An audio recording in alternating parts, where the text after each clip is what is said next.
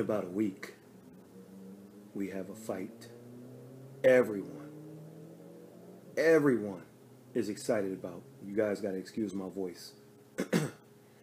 Mikey Garcia steps up to the welterweight plate to take on one of boxing's best fastball pitchers in Errol Spence Jr. Everybody's excited about this fight. Everybody. That's great. Yeah, man. The PBC is the best.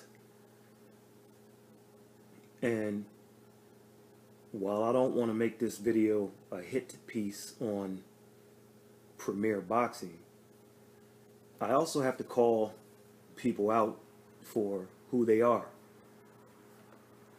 Before I do, allow me one caveat.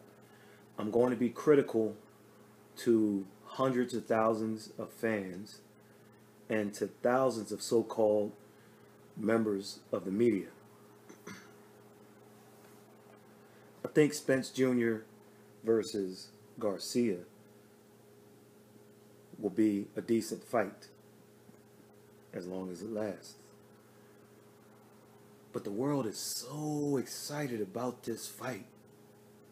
I mean, everyone I talk to says, man, I can't wait for that Garcia and Spence. Yeah, man. Fox's first pay-per-view under this platform. Cowboy Stadium. Jerry Jones. Let's scroll back to September 10th, 2016. Gennady Golovkin, admittedly one of my favorites, took on Kell Brook. Golovkin is a middleweight, albeit a small one, but still a middleweight. Golovkin was roasted for fighting a smaller guy. But did he really fight a smaller guy? Let's look a little deeper. When he did the 30-day weigh-in, Golovkin weighed 165 pounds, 5 pounds over the middleweight limit. Kell Brook weighed 176 pounds. That's 16 pounds over the limit, folks. With 8 days remaining until the fight, Golovkin weighed 162 pounds. Brook came in at 168 pounds. And on fight night, who was bigger? Brook looked like the Incredible Hulk in there. Golovkin looked like, well, Golovkin. Kell Brook is bigger than Triple G. He just so happens to fight at a lower weight where he can circumvent the rules a little bit. Not out and out cheating, but these guys out here like Errol Spence Jr. or Jared Hurd or Jamal Charlo or Jaime Munguia wouldn't be able to sidestep same-day weigh-ins the way it used to be.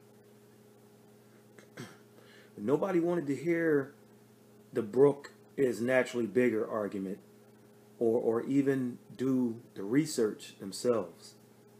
But they roasted Golovkin instead. And I'm going to overuse that word, roasted. Saying he was exposed after getting hit by Brook. And once Golovkin won, they said, well, Brook was a guy who's 2 weight classes below him. Why won't Golovkin fight someone his own size? Hey, man, he didn't pick Brook. Let's put that rumor to the myth category. Remember, the old man was supposed to fight Chris Eubank Jr., who played games, and then it pulled out at the last minute. And Golovkin, who was always a very busy fighter until the Canelo fights, he hadn't fought in 5 months. and he wanted to keep that date. So Brooke stepped in. Then let's go to December 9th, 2017. Okay. Guy named Vasily Lomachenko took on Guillermo Rigondeaux. Now, before the fight,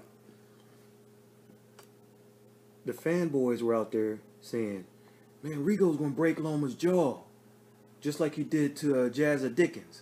He's going to break his jaw. He finally stepping up to fight somebody. That's what half the fanboys were saying. The other half were saying, well, I'm rooting for Rigo, but they already had the built-in Loma is too big excuse. But was he?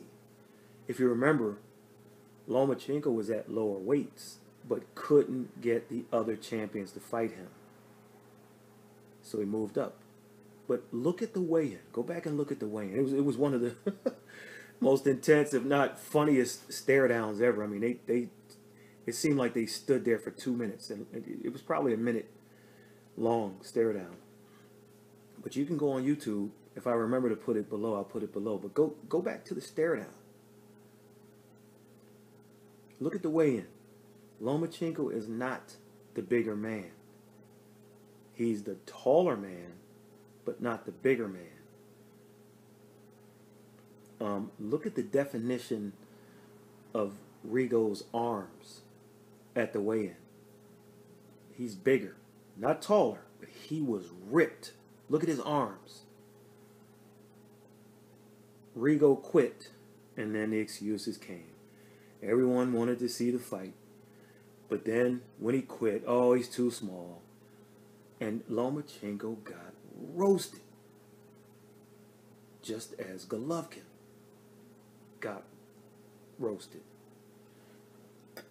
Fight somebody your own size. He's 2 weight classes bigger. You call yourself pound for pound #1, fighting little guys? I mean, he got roasted. So Golovkin roasted for fighting Brooke. Loma roasted for fighting Rigo. But everybody's looking forward to Spence Jr. versus Mikey Garcia. Mikey Garcia, a guy realistically 3 weight classes. Or Spence Jr., a guy realistically 3 weight classes heavier. How come nobody's roasting Errol Spence Jr.? I'll tell you why. Sounds like a lot of premier fans disguised as true boxing fans to me. Can't have it both ways. So a guy got into an argument with me on the message board, and so I'm like, well, how come you guys aren't going at Spence like you went after Golovkin and Lomachenko? And his response, well, he got a bunch of idiots, I guess, who agreed with him. He called him out. Mikey called him out. And I'm like, okay, so if Sean Porter, who got the benefit of a gift victory Saturday night, if Sean Porter said, I don't want to fight Spence next, I don't want to fight Thurman, I don't want to fight Garcia, I don't want to fight Crawford, I'm calling out Anthony Joshua. So if Sean Porter did that, and Anthony Joshua said, hell no, I'm not going to fight this guy, does that make Anthony Joshua a coward? It's like, he called him out. That doesn't make sense.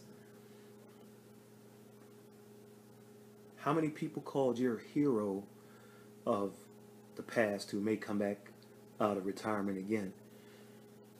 How many people called him out? Did he fight them?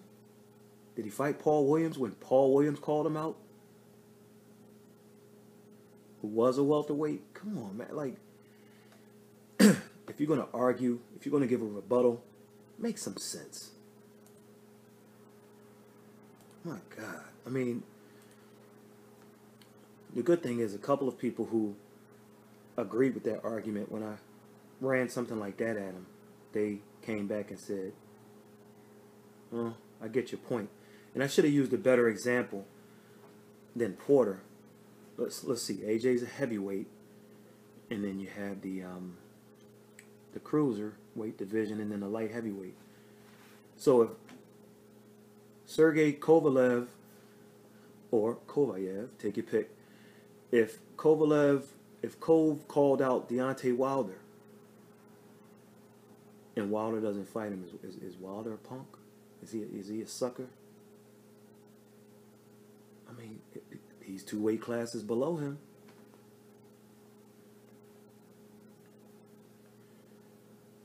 Let's move on. Deontay Wilder is the Jamal Charlo of his weight class. What does that mean, you might ask? Well, Deontay Wilder and Jamal Charlo, and that's Young Maul, not Jermell, they're in trouble. Both of them are in big trouble. There was an offer from the Bob father, Bob Arum, and the Bob father offered Deontay Wilder, I'm not sure of the exact amount, rumor has it was $12.5 million plus a guarantee. I'm not able to confirm that total, but if true, that's $8.5 million more than his guarantee for the first fight with Tyson Fury. Plus, the second fight will garner more buys than the first, giving Wilder a bigger cut of that pay-per-view percentage, which he probably didn't get in the first fight. I'm not sure if it reached the break-even point or not.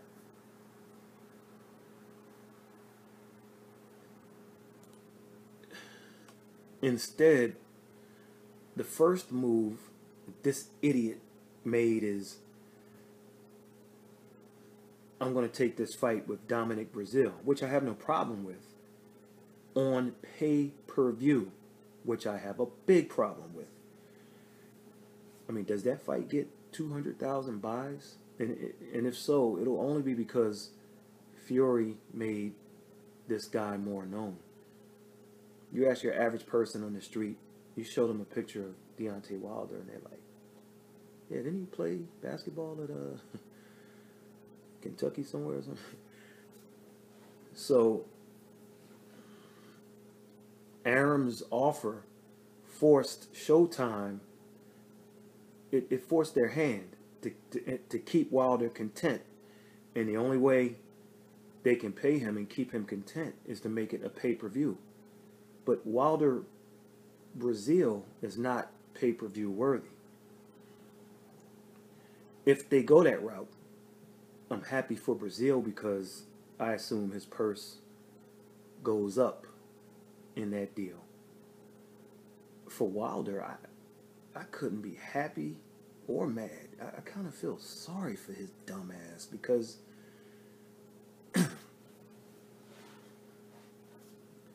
he's in trouble. And I'll get into it in a second. Gennady Golovkin signed with DAZN, as we said, a month ago. If you scroll back on the videos. All right, the voice is starting to go. I'm trying to fight my way through this. He signed a 3-year, 6-fight deal. Now, Golovkin probably has 1 or 2 good fights left in him. 1 or 2 good fights left in him. 6 fights over 3 years, I can't see it. I think losses will come, and maybe someone, could be Canelo with those loaded hand wraps, the stacking that he does. Somebody's going to finally drop the old man, or maybe even stop him, which will be a sad day in my household for boxing, because he's also one of my favorites. That or the undefeated Father Time will get him. I mean, or a combination of them both. But either way, at least he'll be fairly compensated for his troubles. By the way, when I said Wilder will be the heavyweight Jamal Charlo, here's what I meant. First, let's talk about Young Maul, okay? And I might get the networks wrong or mixed up on this, but you guys get the idea when I drop these names concerning Wilder and Charlo. So let's start with Young Maul. Saul Alvarez, champion. Daniel Jacobs, champion. You got G, Gennady Golovkin. You got Billy Joe Saunders. You got Demetrius Andrade. All the above are DAZN fighters. You got Jeff Horn. You got Rob Brandt. And I believe they're ESPN/ESPN Plus guys. So everybody who's a champion or like a top 10 that you would want to see him in with, they're on other networks. Charlo is Showtime. So who does he fight in the top 10? Or who does he fight that is a champion? Nobody. Unless a deal is cut to loan him to a network to fight, or to do a multi-fight deal with a DAZN, or to be on an ESPN Plus/ESPN. In other words, take his career into his own hands, like Golovkin just did, like Tevin Farmer did, like Tyson Fury just did. And Wilder and Charlo are two reasons why I said some time ago that Showtime and HBO will be no more, at least for boxing. When I said no more, I meant boxing.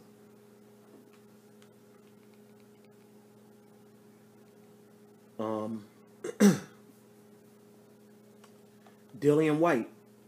So let's move on to Wilder. Dillian White has a deal almost done with ESPN and Top Rank. Vladimir Klitschko has thrown his name, thrown his hat back into the ring. I'm loving this. This puts Deontay and Al Heyman's backs harder against the wall. My advice, you better sign a deal soon, Deontay. The writing is on the wall. And I always talked about Anthony Joshua versus Wilder happening maybe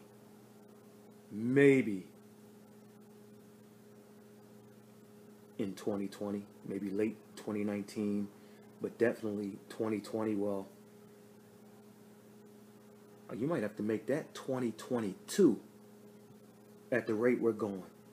If he doesn't, listen, if Deontay Wilder doesn't come to some type of deal outside of Showtime, you may never see AJ versus Wilder. And if you do, I'm seriously, when I say 2022 or 2021, I'm serious. Because if Vladimir Klitschko signs with DAZN, then AJ has Jarrell Miller, Derek Chisora, Vladimir Klitschko, what's my man name? Pulev, and Usyk he can fight, taking us to about 2022, or at best late 2021. I'm telling you, he'll be loaded, he'll be stacked. Tyson Fury, on the other hand, he can fight Bryant Jennings, like in a so-called tune-up. He can fight Oscar Rivas, who beat Bryant Jennings. And then you have guys who can fight on DAZN or ESPN Plus, like Joseph Parker. Alexander Povetkin, Joe Joyce, Andy Ruiz, Tom Schwartz, and Sergey Kuzmin.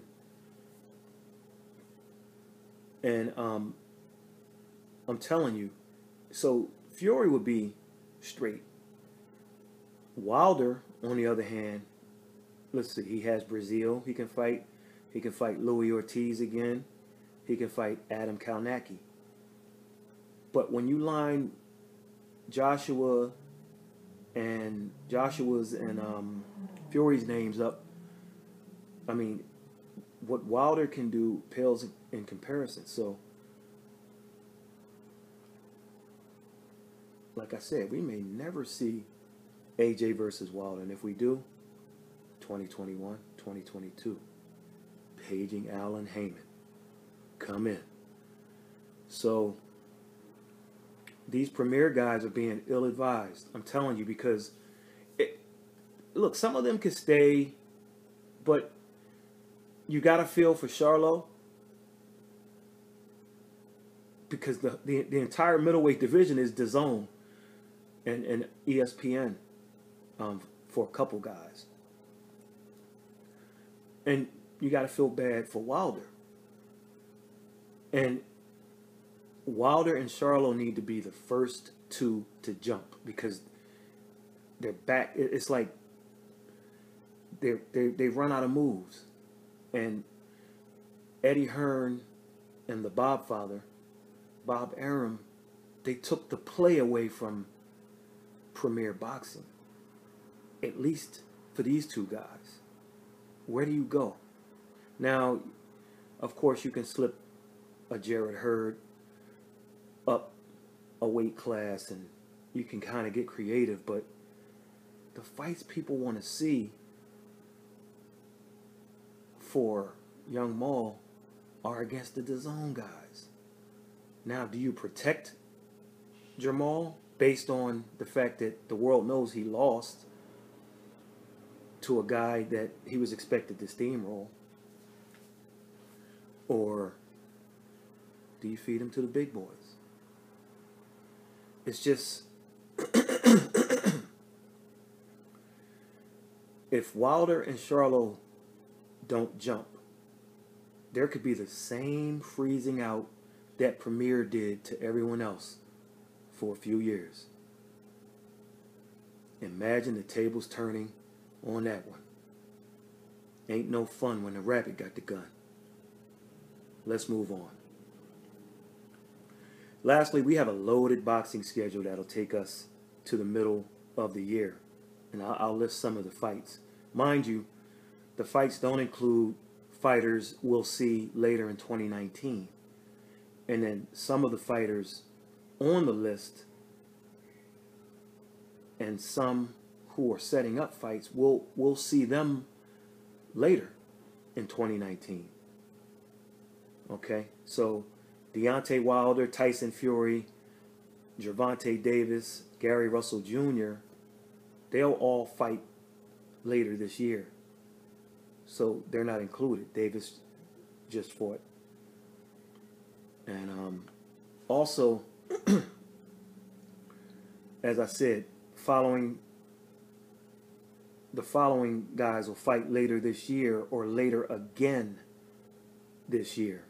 Like your Terrence Crawfords, your Errol Spence Jr.'s, your Vasily Lomachenko's, your Tevin Farmers, your Saul Alvarez, Manny Pacquiao, Keith Thurman Jr., Jaron Ennis, Jarrett Hurd, Alexander Usyk, Callum Smith, Regis Prograis, Robert Easter Jr., maybe, Devin Haney, Teofimo Lopez, Josh Taylor, Dillian White, Danny Garcia, Jesse Vargas, Saddam Ali, Josh Kelly, Jaime Munguia, Tony Harrison, them CHARLO boys, Kell Brook, Erickson Lubin, Triple G, Demetrius Andrade, Jeff Horn, David Lemieux, Chris Eubank, Billy Joke Saunders, Jesse Hart, Crusher Kovalev, Marcus Brown, Chocolatito, Monster Inoue, Santa Cruz, etc., etc. So,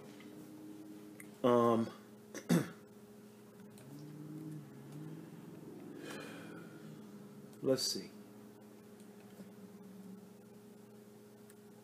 Friday, this week, Friday, March 15th, Philadelphia, on DAZN. We got a title fight. Tevin Farmer versus John O'Carroll. 12 rounds for Farmer's IBF World Junior Lightweight title. Okay, another title fight. DAZN, same night, same place, Philadelphia. Katie Taylor, Rose Valente for Taylor's IBF, WBA, WBO Women's World Lightweight title. Unification. I'm sorry, it's a unification. Gabriel Rosado, Magic Soyeki, 10 rounds for middleweight class. That's a good fight. Hank Lundy, Avery Sparrow, 10 rounds lightweights. So it's a nice little card. March 15th, Philadelphia. I'm not sure if I drive up to that. I'm not sure. March 16th, Arlington, Texas. Fox pay-per-view. Title fight. Errol Spence Jr. versus Mikey Garcia. 12 rounds for Spence's IBF World Welterweight title. You guys gonna roast Spence like you did my man Golovkin and my man Lomachenko? Or you just want to give him a pass? Because everybody's looking forward to this one. Also on that card, you got David Benavidez coming back to take on Jalen Love, super middleweight fight. You got Luis Neri versus McJoe Arroyo, bantamweight. And Chris Arreola versus Jean-Pierre Augustine, heavyweights. Oh, and the return of Prince Charles Martin, fighting 10 rounds against Gregory Corbin. March 17th, Sunday. So you got Friday, Saturday, Sunday this week. ESPN Plus, we got Michael Conlan versus Ruben Garcia. Got Louis Collazo versus Sammy Vargas, or Samuel Vargas, if you will. Patty Barnes, Oscar Mojica. And Josue Vargas versus Adriano Ramirez. That's the ESPN Plus card. It's not some bad names on that. March 23rd, California, ESPN and ESPN Deporte. Kubrat Pulev versus Bogdan Dinu, 10 rounds. I think they got Pulev on standby in case something happens with Jarrell Miller, but Pulev would have to win this fight and not get cut or anything like that. Jesse Magdaleno versus Rico Ramos. Rico Ramos is my man on Facebook. Javier Molina is on that card. So that's ESPN, regular ESPN, March 23rd. Also March 23rd, ESPN Plus. You got Samuel Bowen versus Ryan Wheeler. That's for Bowen's British Junior Lightweight title. And when you talk about those British championships, man, I'm telling you, those belts almost... While most people believe the WBC is like better than the other belts for some reason, I don't know where they got that nonsense from. The fans there treat those British titles, man, like we treat our world titles here, the real world titles. Also, Nathan Gorman is on that card, and if Nathan Gorman wins, they're trying to set up a fight between him and Daniel Dubois, Triple D, which, if you think big fights, that's a big fight over there. I mean, that will draw tens of thousands of people. Also on March 23rd, here we go again. So we got an ESPN card, we got an ESPN Plus, and then on DAZN, title fight.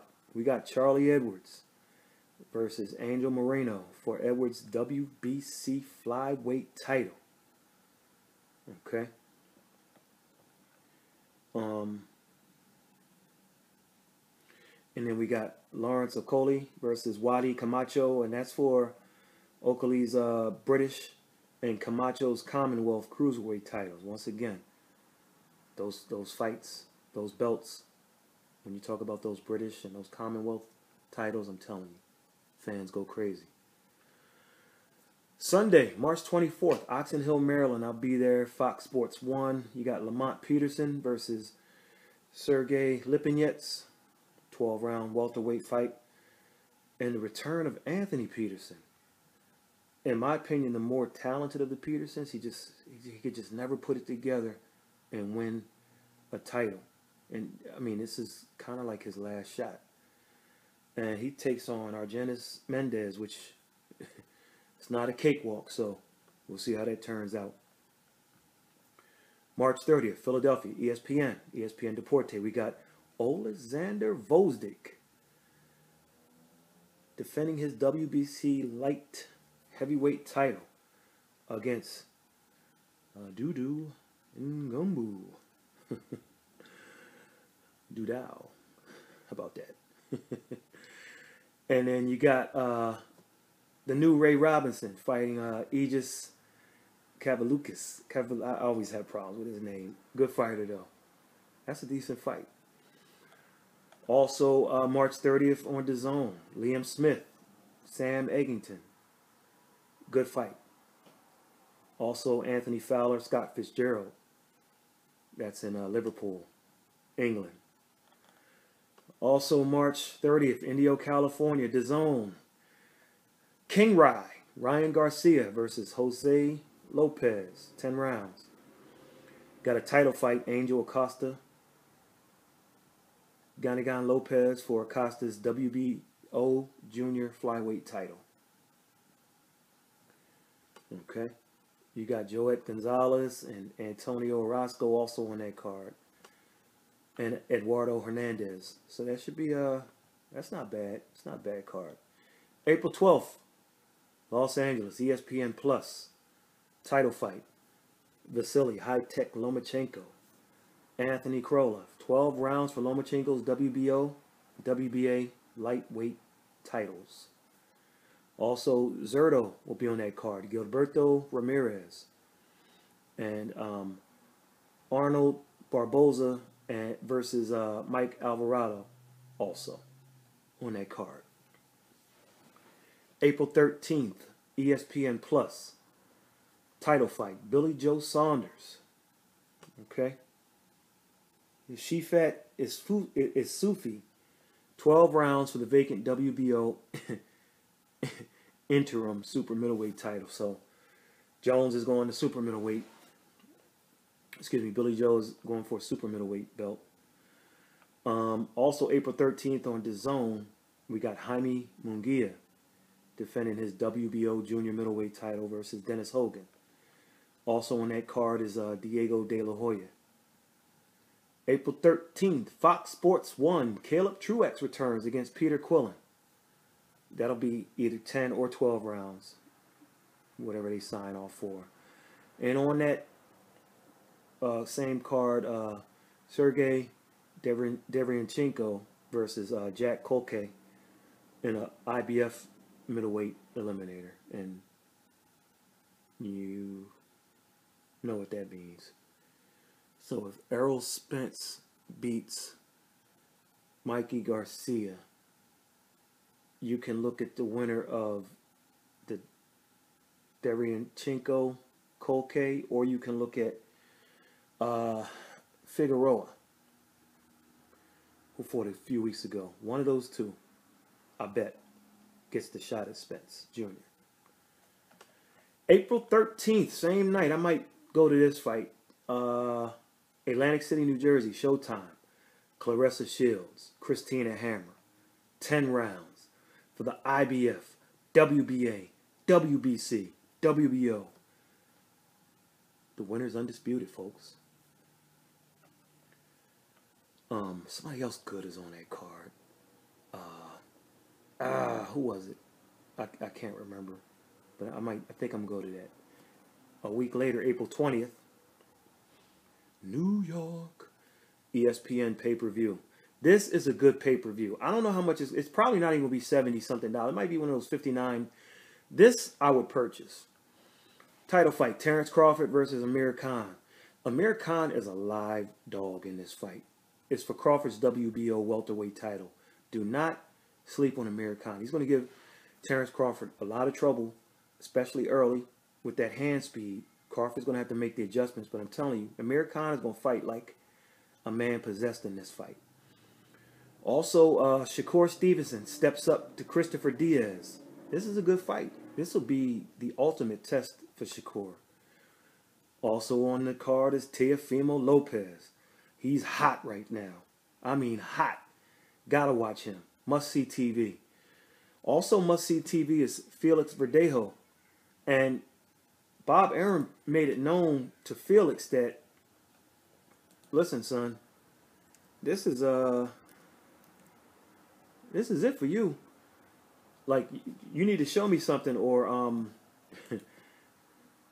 we might be letting you go at the top-ranked banner. And I don't think the Bob father meant to be to sound that cruel, but he's trying to light a fire under Felix. And I tell you what, if Felix Verdejo knew, if he knows who he's stepping in the ring with, he doesn't have to worry about the Bob father lighting a fire under him, because he's going to fight Brian Vasquez. And Brian Vasquez is a sure enough test for this guy. Vasquez is 37 wins, 3 losses. He's got 20 knockouts. And I got to be honest, man, this might be the wrong fight. It might be the wrong fight for him. But you don't know. Vasquez has been in there with Beltran. He's been in there with Javier Fortuna, Sergio Yayo Thompson, Jose Felix Jr. I mean, he's been in there with some guys, and he's held his own against most of them. So he Verdejo better be on his A game for sure. No question. I mean, he better be on his A game, or he's gonna find himself in some trouble. What else we got? April 20. Carlos Adames, Frank excuse me. Let me try this again. Carlos Adames and Frank Galarza. Good fight also. I mean, that card from top to bottom, that's a good card. That's worth paying for. April 20th. Fox, Danny Garcia, Adrian Granados.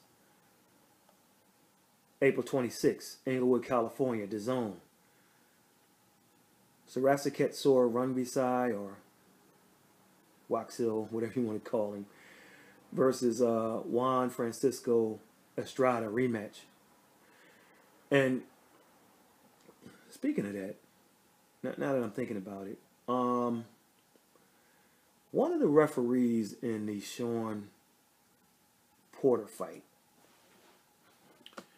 the one who had it, I think it was 116, 112 for Porter, if I'm not mistaken. Steve Morrow. Steve Morrow also got it wrong in the Rungvisai Estrada first fight. And so we're going to put him on the list to keep an eye on Steve Morrow. And I'll try to look at some more of his history, but keep an eye on that guy. So the Rungvisai Estrada card is going to be fantastic on DAZN. Daniel Roman versus TJ Donahue for the WBA and IBF Junior Featherweight Unification. That's a good fight. Also, Jesse Vargas, Scott Quigg, Anthony Sims Jr. will be on that card. DAZN is loaded, man. April 27th, DAZN. Kirill Relic versus Regis Prograis for Relic's WBA Junior Welterweight title. That's the World Boxing Super Series. Good fight. Also, Zolani Tete versus Nonito Donaire for the WBO and WBA Bantamweight Unification World Boxing Super Series. DAZN.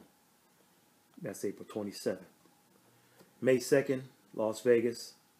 Golden Boy Boxing It'll be on ringtv.com. You can stream it. And then May 4th, Stockton, California, ESPN, Artur Beterbiev defends against Sven Fornling. And then Jerwin Ancajas also defends his IBF junior bantamweight title. That same night on DAZN, you got Saul Canelo Alvarez, Daniel Jacobs for the WBC, WBA, and IBF middleweight titles, unification. Virgil Ortiz Jr. will be on that card also. May 11th, ESPN, Miguel Berchelt, Francisco Vargas rematch. Should be great. That's for Berchelt's WBC junior lightweight title. May 11th, Fox, Jared Hurd, Julian Williams for Hurd's IBF and WBA junior middleweight titles. I think that fight is going to be better than people think. Julian Williams is not going to roll over. May 18th in Scotland on DAZN, Emmanuel Rodriguez and the Monster, Inoue, for Rodriguez IBF bantamweight title, and that's in the World Boxing Super Series. May 25th, ESPN, Top Rank Boxing. May 25th, Fox Sports 1, Boxing, premiere on Fox Sports 1. June 1st, DAZN, Anthony Joshua, Jarrell Miller, for Joshua's IBF, WBA, WBO heavyweight titles. June 1st, Fox Sports 1, PBC. June 8th, ESPN, Top Rank. June 15th, ESPN, Top Rank. June 15th, DAZN, Marius Briedis versus Krzysztof Glowacki for, that's the World Boxing Super Series. And then you got Junior Dorticos, Andrew Tabiti. That's good. That's DAZN. I like that. I like those two fights. June 23rd, PBC on Fox. June 28th, Top Rank on ESPN. July 13th, Top Rank on ESPN. July 13th, Fox PBC on Fox Sports 1. July 20th, PBC on Fox. So that'll be one of the bigger names when they put it on Fox. August 3rd, PBC on Fox. That'll be bigger name. August 24th, PBC on Fox Sports 1. September 1st, PBC on Fox. September 21st, PBC on Fox Sports 1. November 9th.